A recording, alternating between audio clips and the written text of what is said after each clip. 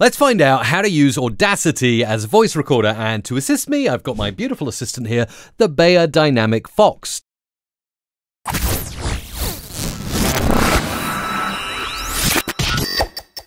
Take a look at it. It's a fantastic USB microphone that I highly recommend if you're working with USB microphones and you do not wish to delve into the world of XLR connected analog microphones such as this one that I have sitting in front of me. Here is a USB cable that I'm going to use to connect it to my computer. Now this is USB-C to USB Type A. I'm going to pop that there in front of me so it's ready to record, and I'm just going to plug it into my computer now. Just as you would, this is the easiest way to get started with voice recording. Okay, now it's plugged into my computer, I can go into Audio Setup, Recording Device, and there is the Fox, the Beyerdynamic Fox. Okay, so we're all good to go. I've selected it as my recording device. I can hit this record button.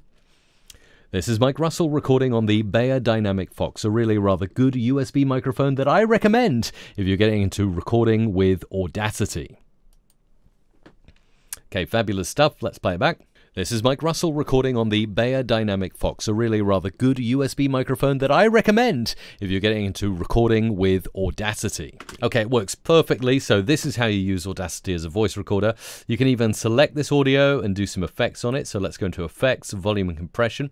Let's go for Normalize, that's always a good one, and we'll leave it as default. What it does is it makes the audio as loud as it can without going above -1 dB. Boom, see, it's a lot louder now, and we can hear that super clear. This is Mike Russell recording on the you can even hear the change in volume.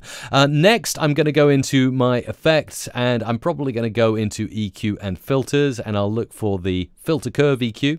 And what I'll do, I'll just flatten the EQ to start with. I will do a little bass roll off, so I'm going to take away lots of the bass frequencies by eliminating those, turning those right down. And I might do a high-end boost up here to get some crispiness, particularly around the 5K mark. Let's make an extra boost around there, somewhere around there. And that should be a nice bit of EQ. Let's apply it, and we'll also go into Effect, and we'll go to Volume and Compression, and we'll go for Compressor. And here I'm just going to add on a compressor with a threshold of around -18. We'll leave the noise floor as is. The ratio will make 3:1. The attack time will make really short, and we'll leave the release time as is. Click Apply, and now we've got a nice, loud, punchy voiceover. This is Mike Russell recording on the Beyerdynamic Fox, a really rather good USB microphone that I recommend if you're getting into recording with Audacity.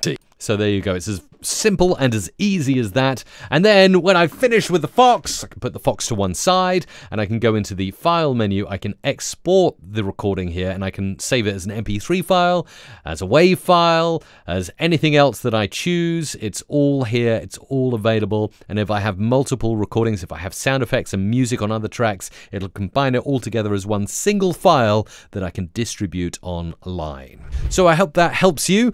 If it helps you as much as it helped me to get my speaking correct, then you should go and check my other videos on Audacity. I've got one on whether Audacity can be used as a professional DAW.